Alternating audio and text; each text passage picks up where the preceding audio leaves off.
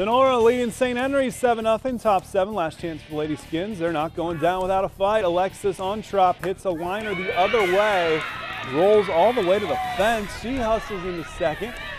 The leadoff double. Later in the inning, runners at the corners pop up to first. Caitlin Desconda makes the catch, falling down. Ontrop tags from third, beats the throw home. Skins get on the board.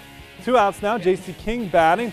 Rams try a snap throw to third, but it gets away. That allows Alana Kunkler to score 7-2. That's as close as the Skins could get as Tinora gets the final out and wins the sectional crown by that 7-2 margin. So